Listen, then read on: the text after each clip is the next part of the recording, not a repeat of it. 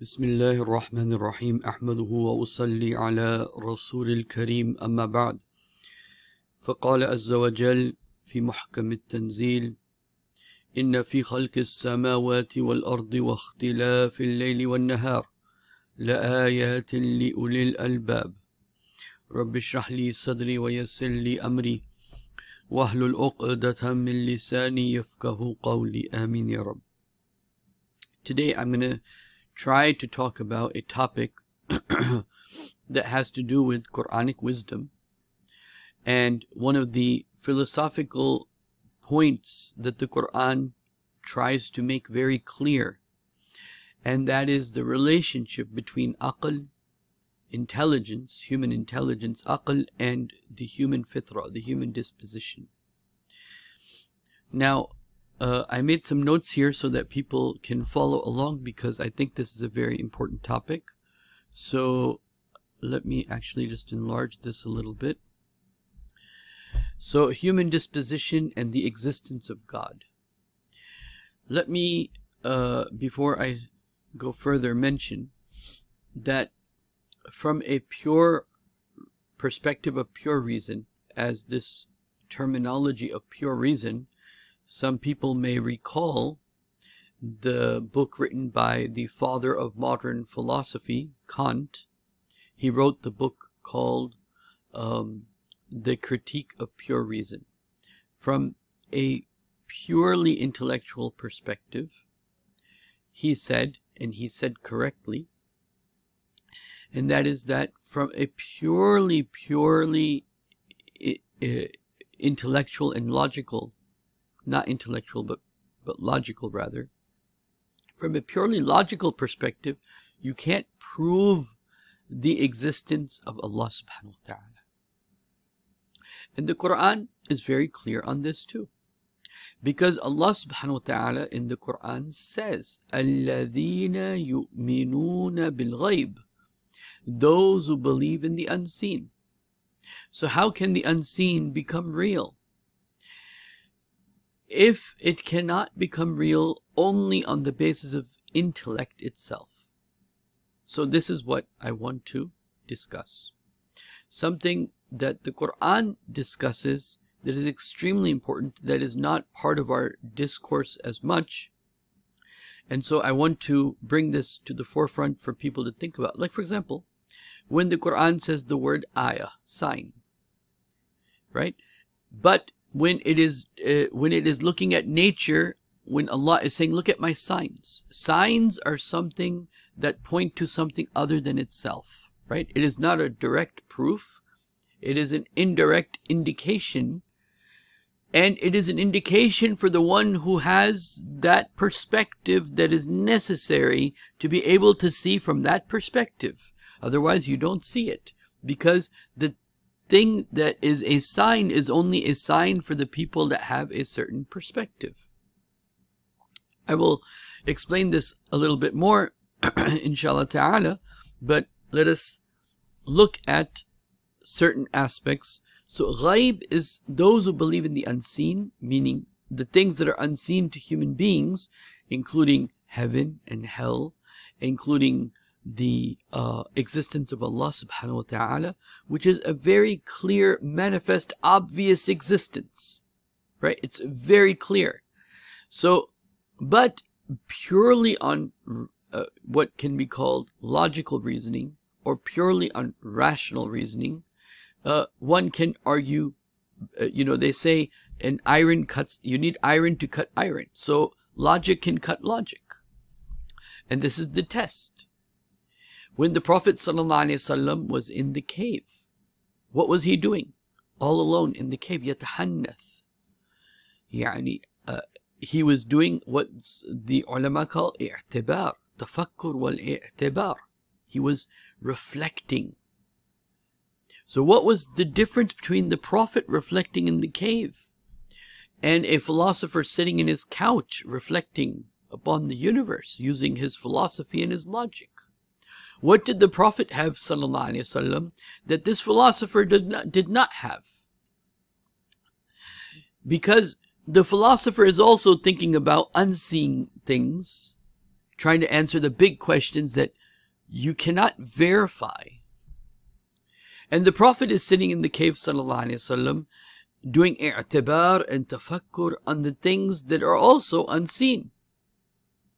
And the Prophet is knocking on the divine doors, and this philosopher sitting on his chair is just like a dog running after his tail.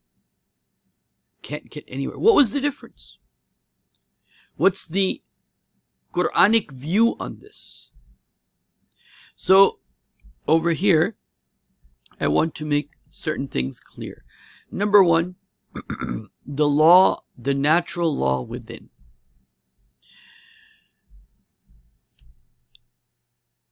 Kant says, and the Quran agrees with this, that the only proof for the existence of God are two: the starry skies above and the moral law within.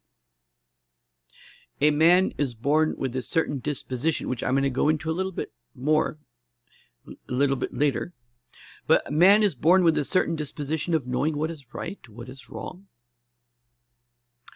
A man was born with a disposition of knowing, like, for example, murder is bad, lying is bad. The first time you lie, you feel really bad. You can put a human being on a lie detector, and the body is reacting to the fact that the person is lying, generally speaking. So, there is an internal knowledge of right and wrong. And this is what the Quran is saying. Quran is saying man is born with this knowledge of right and wrong. Man is born with this knowledge of the existence of God. Man is born with certain qualities that take him on a journey towards God, on the journey towards the divine. And so the Quran uses this point, that there is a moral law within. You have the knowledge of right and wrong. After all, if there is no right and no wrong, then there is no judgment. And if there is no judgment, then Allah. So there is a judgment within you of right and wrong within you.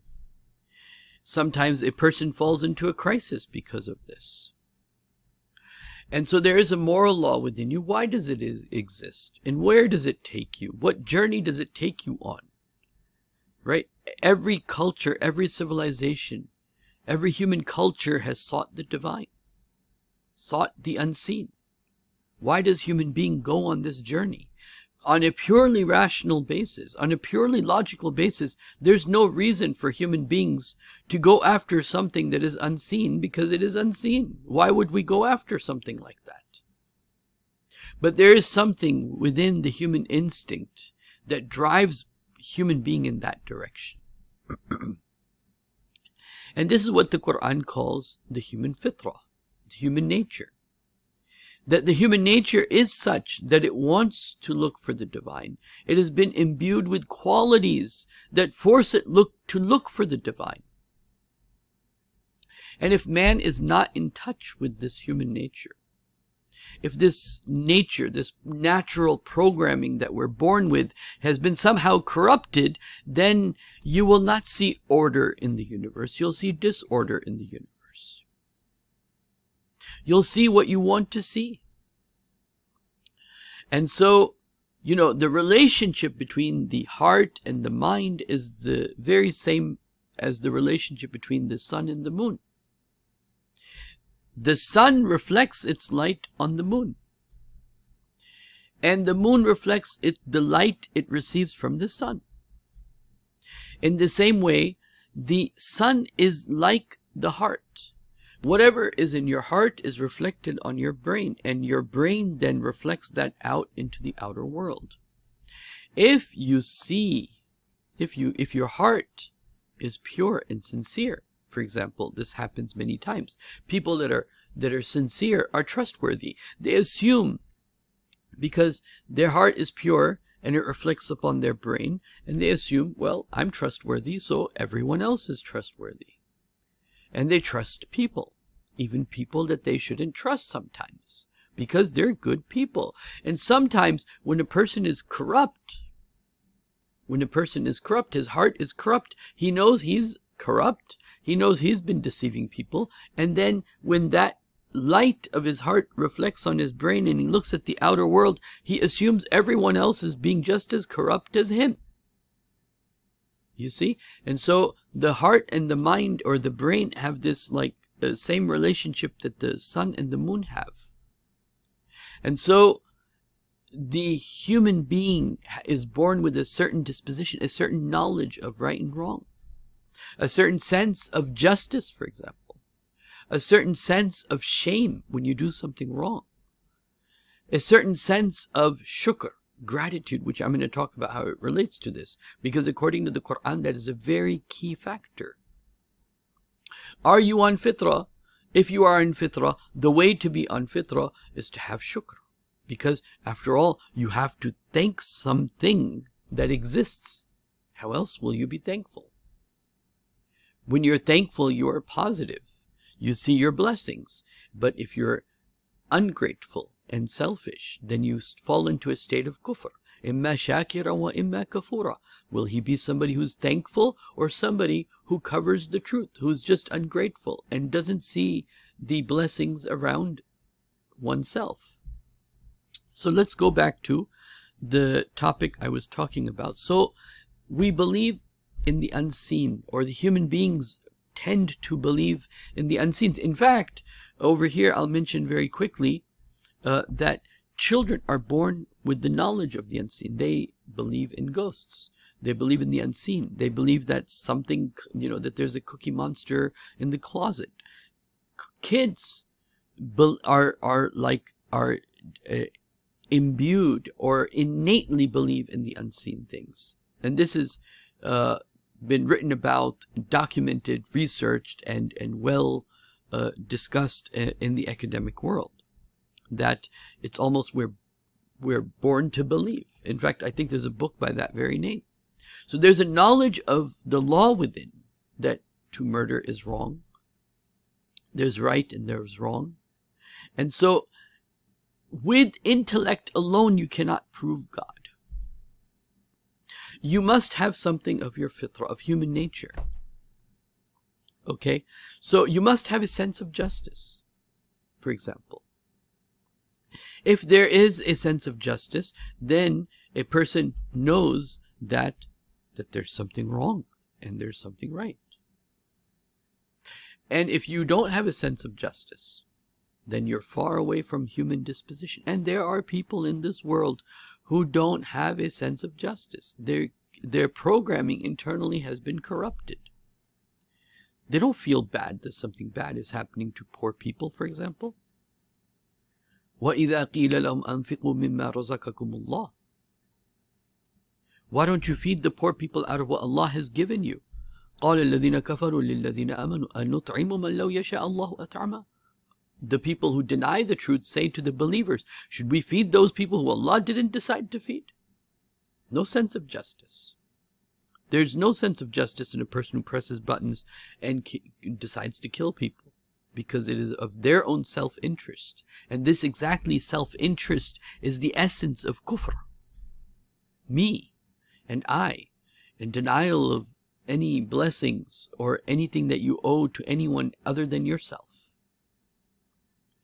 This is why the word kufr also means to be ungrateful. Like I said, I'm going to talk about shukr in a little bit, but only, and this is what I wanted to make clear today, and this is really the essence of today's conversation, that aql plus fitrah, that you have intellect, but with intellect you have the right disposition, so that you can put your aql, because the fitrah has to do with the heart, and aql has to do with the mind.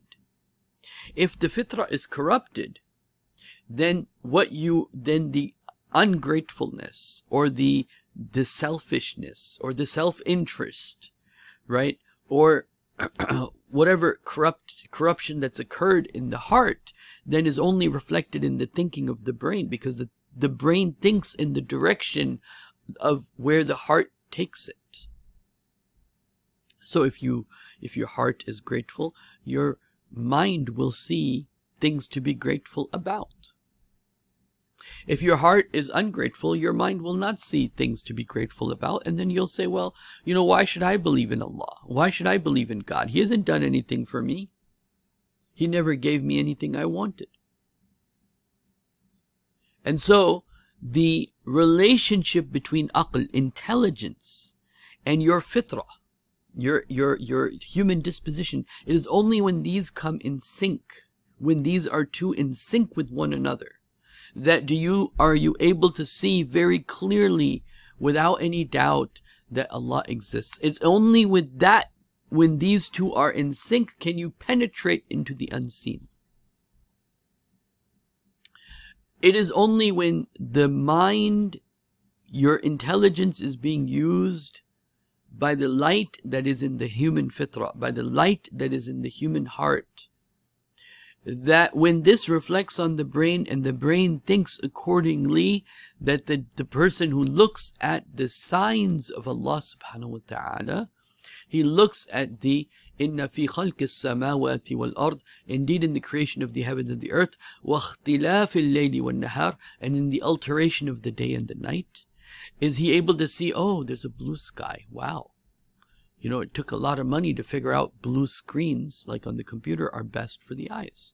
It is only with that, when you are thinking from a certain perspective, with a certain fitrah, with a certain disposition, that when you are thinking and looking at the signs of Allah, the universe of Allah, that you begin to realize, okay, Allah exists.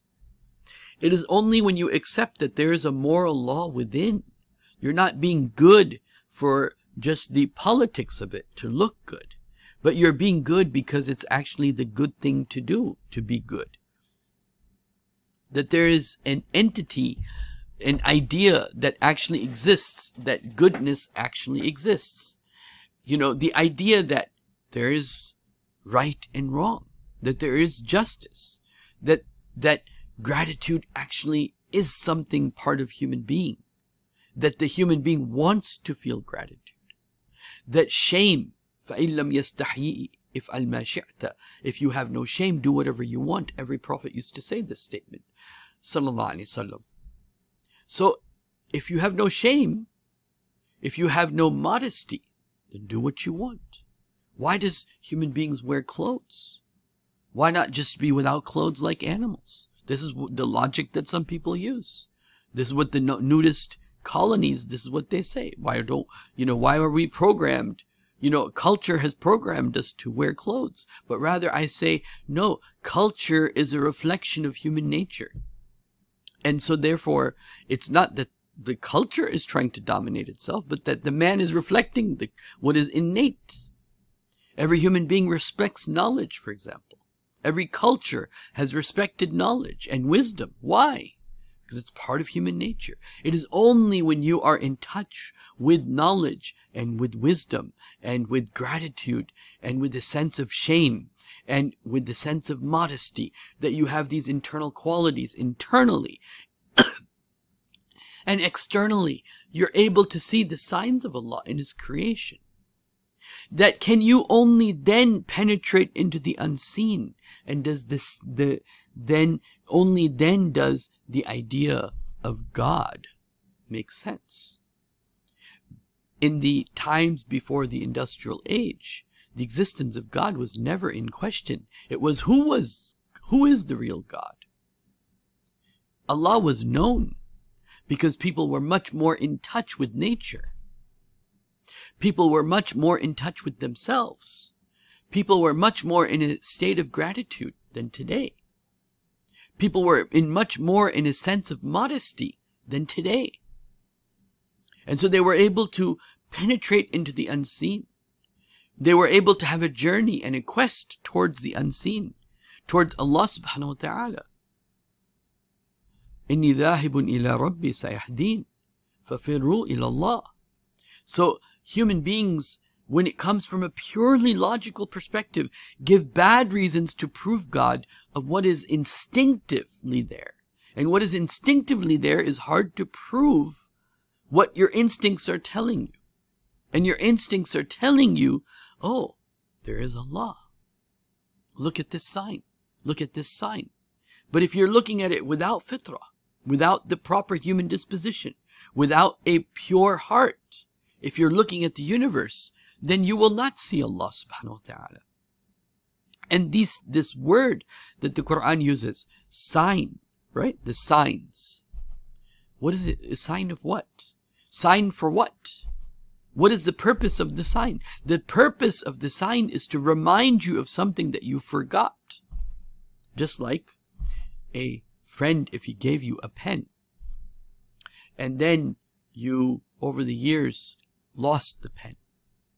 And one day you find the pen, oh, and it reminds you of that friend when you found that pen. Oh, I had that friend. The purpose of being in nature, to live in nature, to be in nature, to be in a state of natural fitrah, is that one day something will happen and it will easily click, just so naturally click. Allah exists. So the companions of the Prophet ﷺ, they were already in a state of nature. Unlike that professor sitting in the couch, who's living in a completely artificial world, a virtual world. These companions of the Prophet were already living in nature. They just needed to be reminded to see that perspective. See, all this is created by Allah. This all can't be just one big mistake. But to see that, you have to have a certain type of heart. And so, the pure reason will not see Allah. Just if you take away the human nature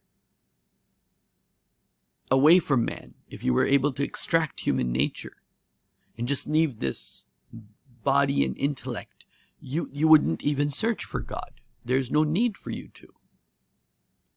Only when you put this fitrah, this sense of right and wrong, the sense of justice, the sense of gratitude, the sense of shame and modesty, only when that comes in the heart does man begin to think, okay, wait. Only when you look at it from that perspective will you see Allah subhanahu wa ta'ala. And you look at that, the external through the internal perspective with that light. And so, now, the second thing I wanted to mention is, you remember the journey the Prophet ﷺ had to what? To Allah subhanahu wa ta'ala, that most spiritual journey, Mi'raj. The Prophet was given a choice between milk and wine. And the Prophet chose the milk. Why? Because it is the fitrah, as you may remember the narration. It is the thing that is natural. Right? The Prophet chose the natural thing. The thing that is fitrah. That is according to human nature, right? You're born and you drink milk. First thing, milk is something that has to do with human nature. And it is part of nature. And milk is that part of nature that takes you towards nature. And so, there's a lot more on the issue of milk. But I'm just simply saying here that things that are artificial, even if it is something like wine, which is made by human beings, it's part of the natural world, because nothing that man makes is outside the natural world itself, but something that nature gives you itself, something that nature makes for you, that you prefer that which nature gives you over that which you may even make yourself.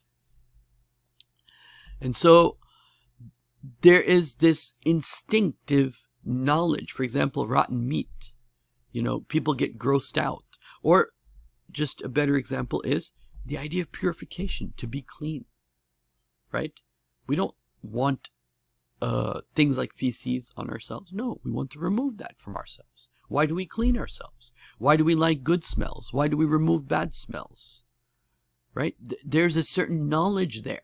If you look at it from a purely intellectual perspective, without the human fitrah, for example, the issue of smell. If you say there's such a, you would then argue there's no such thing as bad or good smell. Because it's just a smell. Why define it as good and bad? But we say something is a good smell, something is a bad smell. Why? Because we're programmed to think in that way. Otherwise, you know, and from a purely intellect, only if you take out the fitrah and just think of it from a purely logical perspective, just bad smell may not smell good to somebody, but it's not bad. It is only with human fitrah that bad smell becomes bad, because you haven't taken a shower for a week, because you don't do istanja after using the bathroom, because you don't clean yourself up properly. Why do we want to clean ourselves up properly after using the bathroom? Why do we want to clothe ourselves? Right? This is, logically, you can say, well, there's no need to clothe yourself. Only from a perspective of aql itself. You can say, I don't need to clean myself after using the bathroom, from a purely aql perspective. But the human nature, the human fitrah says otherwise. And so there's some examples I'm trying to show you the effect of human nature. So, for example, why is man drawn to nature? Why live the sunnah lifestyle of the Prophet ﷺ, doing miswak, right? Doing wudu, being in marriage, for example. Now, you can argue, as modern society has, that marriage is a liability. Why be in marriage? Live outside marriage. Be with as many partners as you want. But the fitrah is, the human nature is that what? Two people love each other, they live together, they be together, they help one another, they are companions for one another. This is human nature. But if you're thinking outside human nature, then you'll be like, okay, why do I need to live that type of lifestyle of marriage? And so I'm trying to impress upon you the effect and the influence that our nature has upon us and our thinking and the way we think and how we would think if we didn't have this nature. And how that relates to the modern times we live in. So nature and morals are interwoven according to the Quran. Right? So for example, the Quran uses the metaphor of the day and the night. That after every night there's a day. Right? The Quran uses this metaphor of darkness and a metaphor of light. But we see this not only in the moral sense, but we also see this in the physical world telling us about this story. Right? That the rain falls and the crops grow. Another metaphor the Quran uses over and over again. But there's a lot of moral lessons in this, because when the rain falls, it's pure water. It's pure. And from that pure water comes these vegetables and crops that we can eat from. And so the Quran is over and over again relating the relationship between what? Between the nature, water itself, right? Water is a purifying element, or it has a purifying, water is, purifying and pure, it's pure and it's purifying. And the Quran uses that as a metaphor. Quran uses light as a metaphor. So, now, let me talk about three aspects before I come to shukr, gratitude. What does the Quran say? And how does it relate to human fitrah? Allah subhanahu wa ta'ala says in Surah Luqman, وَلَقَدْ آتَيْنَا لُقْمَانَ الْحِكْمَةِ. We gave Luqman alayhi salatu wasalam hikmah, anishkur lillah, so he'll thank Allah. We gave him wisdom. Because when your aql and your fitrah come in sync, and you think from that perspective, that is hikmah, that is wisdom. Hikmah literally means when you put things together in a strong way. So when your thinking is strong, and your fitrah, your human nature is strong, you're sensitive to the things in your heart, you're sensitive to the disposition of being a human being. When you're sensitive to that and they come together, that gives you wisdom. So Allah subhanahu wa ta'ala says, وَلَقَدْ آتَيْنَا لُقْمَانَ الْحِكْمَةَ أَنِشْكُرْ لِلَّهِ. Indeed, we gave Luqman hikmah, so he will thank Allah. Because the issue, why does human beings want to show gratitude? Why do human beings want to show appreciation and to thank people? An atheist once said the worst part of being an atheist is there's no one to thank. There's no one to thank. And the Quran is saying No, you have to thank. You thank your parents, and you thank, and you thank, and you realize, Imam Ghazali talks about this, that the ultimate, you realize as you grow up, what you have to, you're thankful, as the litmus test of human nature is your shukr. When someone does something good for you, do you feel indebted to them? If someone did something good for you, do you feel indebted to them? Then do dua for them. And so now, when this shukr, right, someone has done something good for you, feel indebted to them. This is part of human nature. And ultimately, this takes you what? You thank your parents, you thank your relatives, you thank your society for doing good things to you, right? And then ultimately it takes you on a journey towards Allah subhanahu wa ta'ala. This is human disposition. Shukr, lawam. La uqsimu bi yawm al-qiyamah wa la uqsimu bin nafs al-lawama. Allah says, I swear there will be a day of judgment. I swear by yourself that pricks you when you do something wrong. Al-ithmu mahaka nafsak, the Prophet said. A sin is that which pricks you when you do something wrong. وَقْرِحْتَ أَن يُطْلَعَ عَلَيْهِ النَّاسِ. And you dislike that other people would come to know about your sins. That's human nature. This idea that I don't want other people to know about the bad things I did. Otherwise, logically, you would say, who cares? Logically, if I did something wrong, I shouldn't even feel. Logically, I should tell myself I shouldn't even feel that I did something wrong. That's just a social convention. But no, we feel we did something wrong when we do something wrong, because it is part of human disposition. And human beings want to throw this programming out of themselves. So I don't feel any guilt. That's what the modern day psychology is all about. Don't feel guilty. Don't feel guilty. Guilt is a bad thing. You should always be in a state of happiness and pleasure. The pleasure principle.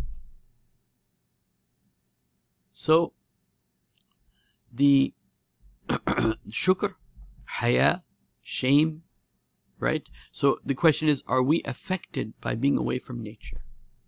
Are we affected by being in a culture of more for me? Are we affected by being in a culture don't feel shame or guilty? What is my end lesson here? Aql plus fitrah plus human nature. Just like that lost pen of your friend. Okay? When you found it, reminded you of your friend. Aql plus fitrah equal ma'arifah of Allah, is the knowing of Allah, the gnosis of God, the gnosis of Allah subhanahu wa ta'ala. Pure intelligence won't do it. And this is why the Quran is very aware of this. And this is why the Quran uses very specific terminologies, two of which I shared with you today, like ghaib, the unseen.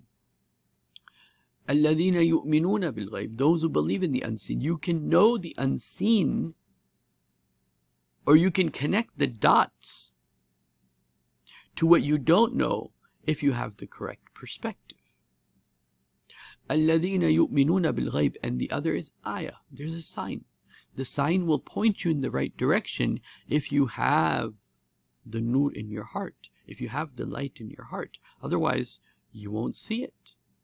You'll look at the sun and the moon and the cosmos and all the signs of the world, and you will what? Not see God. Not see God.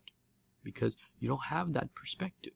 So the Quranic perspective is that who are the people who respond to the call of the Quran?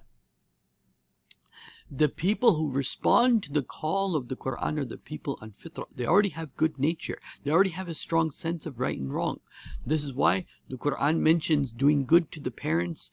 And if they call you towards shirk, don't follow them, because the companions of the Prophet, obviously their parents were mushriks. In the beginning, they were mushriks.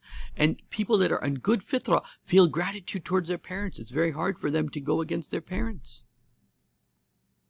Otherwise, from a logical perspective, it shouldn't be hard to go against your parents. Just on a purely logical perspective. It is only when the human disposition is brought into the picture that going against your parents becomes very difficult. But nowadays, people go against their parents. Why? Because they're not on human disposition. That the mother will give birth to her slave. And then now children treat their parents like slaves. Why? Because they're not on fitrah. They're not on good fitrah. They're not in good human disposition. They don't have that sense of shukr. They're in a state or in a culture of more me all the time. A sense of entitlement all the time. You know, it's a culture of immodesty, no shame. A culture of don't feel guilty for whatever you do. And so with a culture like that, yeah, you're going to look at things from the perspective of not having shukr, and that will not lead you towards God. Not lead you towards God at all. And so the relationship between fitrah plus aql equal ma'rifah of Allah subhanahu wa ta'ala. You must have a clean heart, a pure heart, a sunnah lifestyle. Only with that type of heart, and then using your brain accordingly. When the brain will reflect that calculation that is in your heart, like the relationship I told you between the sun and the moon, only then will you see, will only then become obvious and clear and manifest and like a burhan and mubin, absolutely self-evident, right, that Allah subhanahu wa ta'ala exists. And anything other than that, to say Allah doesn't exist, is completely a miraj of being, it's like being away from yourself. It's like being away from your own disposition. It's like denying yourself disposition.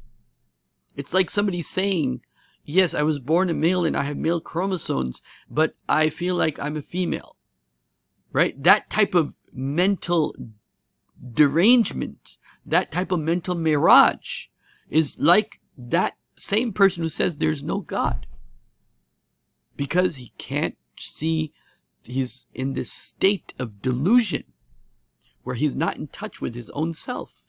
Had a person, and this is why Allah subhanahu wa ta'ala says, سَنُرِيهِمْ آيَاتِنَا فِي الْآفَاقِ وَفِي أَنفُسِهِمْ. We'll show you our signs in the horizons, meaning the external world, and in yourselves.